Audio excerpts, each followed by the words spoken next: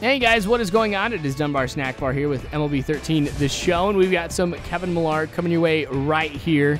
Red Sox, gosh, look at that, 52-28. We are on fire. Nobody's really been able to challenge us here in the American League East, which is so weird to be able to say here, because I think of the AL East as, you know, one of the toughest divisions you're going to find in Major League Baseball. When you got somebody to clear lead like this, that really does tell you the kind of quality team that they're fielding. So, you know, I've got Steven Strasburg, Kevin Millar as pitchers. This one pops straight up here. Kevin Millar will get a chance to be able to get it out. Psych! Turned around at the last second to make the catch. So I guess I was trying to stress out the entire team and stuff like that. But I do have a little news. I did go ahead and pre-order the PlayStation 4 tonight, which made me really nervous. Forking over $400. Whew. That's not something I do every single day. Do it about every couple weeks and stuff like that, you know, for like my mortgage and my bills and stuff like that. But, you know, that type of purchase is not something I'm able to do too often. Now, I don't know if you guys heard, but Xbox One did go ahead and change some of their policies and stuff that they'd been receiving a lot of flack for. And I'm not going to lie, I was one of the people here who really was not happy about some of the stuff that they had announced. One of them was a policy that Xbox was going to have was, you know, that it had a check-in online like once per day and stuff like that. Which, for me, it would not be a problem because, you know, I've always got the internet running at my house, but I live in Nebraska. I know there's a lot of people who live in some very rural areas where internet, as you know, some of us know it here in the more urban areas, you know, doesn't exist. I mean, the really only options are like satellite internet or something like, you know, Verizon Wireless or just some other type of cellular type of signal that they can get. So that's not a viable option. So I'm like, that's kind of crappy for those people. So I didn't like that. And then if something happens where my internet goes down or something, I shouldn't be penalized where I can't even play a game without, you know, some type of internet connection. So not cool with that. So they did go ahead and reverse that. And the other thing that they had gotten a lot of flack for was their used game policy. So it was going to be up to the developers. I think that was one thing that a lot of people kind of misunderstood. It wasn't necessarily Xbox saying all the games were going to be like this. They were going to leave it up to the developers where they could either have a limit on how many times a disc could be played on other consoles, how many, or like there could be a fee to play it on somebody else's Xbox, you know, just all this crazy stuff, which would be very different from what it is today. You know, you can go into a GameStop or, you know, wherever you go to buy used games, and that's it. You just go home, pop it in your Xbox or PlayStation, and you're good. So, since they did go ahead and reverse the policy on that, that did make the Xbox something that was a little bit more desirable for me. But because it is $100 more right now, I decided to start off with the PlayStation 4. And, of course, I got to be playing the show. So, PlayStation 4 is absolutely mandatory. I'll be getting an Xbox down the road. Don't get me wrong. You know, there are some games like Halo and stuff like that that I know are going to be Xbox exclusive that I definitely do want to play.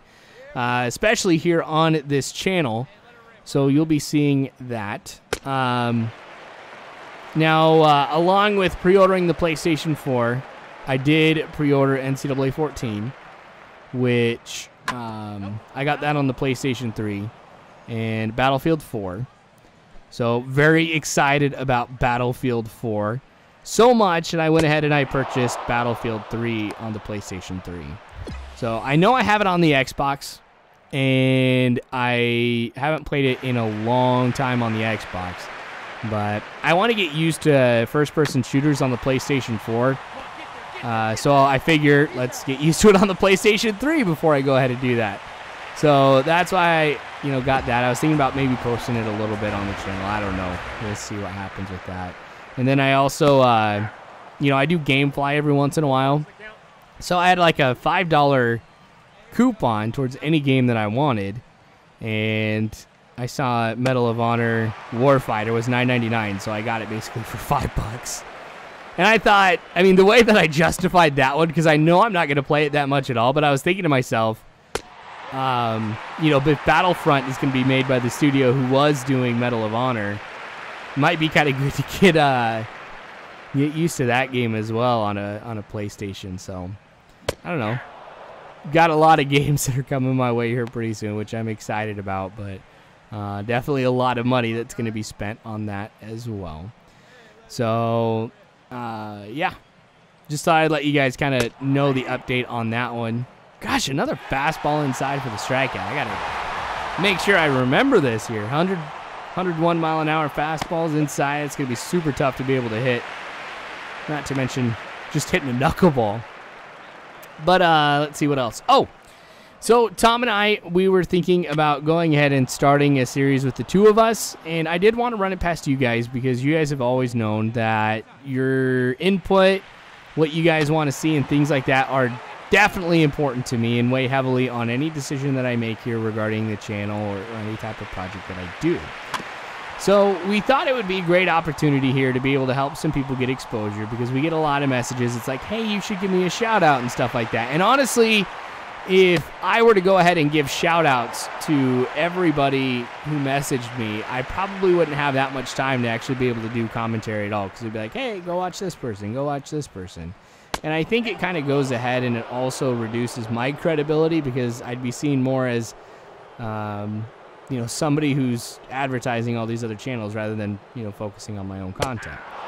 So that being said, I mean, we did want to do something here that could help other people with their channels while at the same time providing something a little bit different. So what we wanted to do is to give, or the idea right now that we are considering, I don't want to make it sound like that this is definitely 100% going to happen because there's a chance, of course, that it may not. But we did want to give people an opportunity to go ahead and submit their videos to us, and then Tom and I, we go ahead and we do the commentary over it.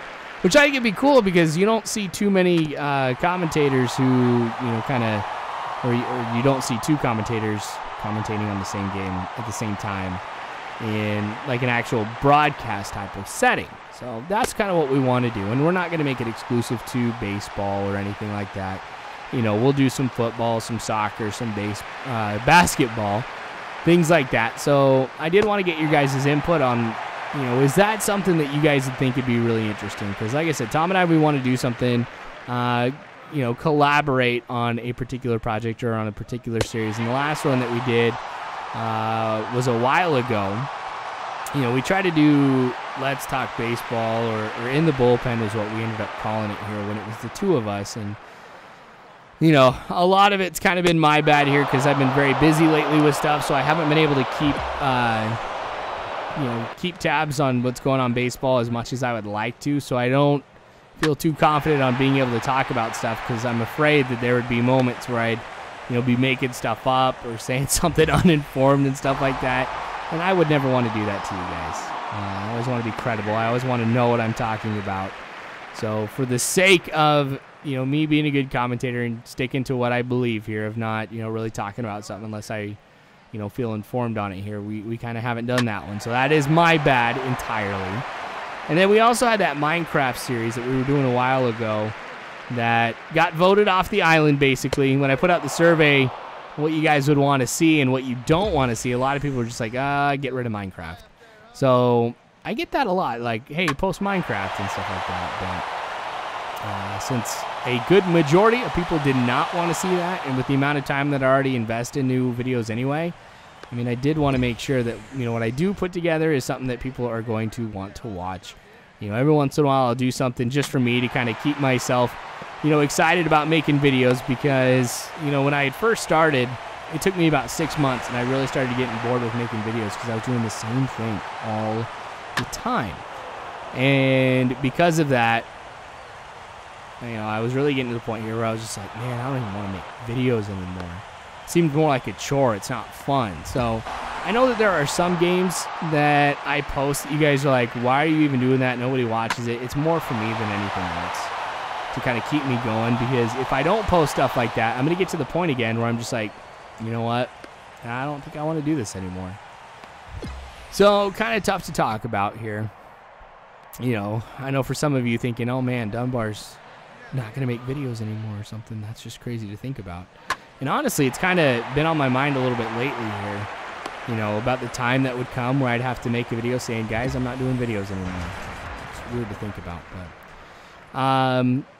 for the next little bit here, videos may be kind of scarce.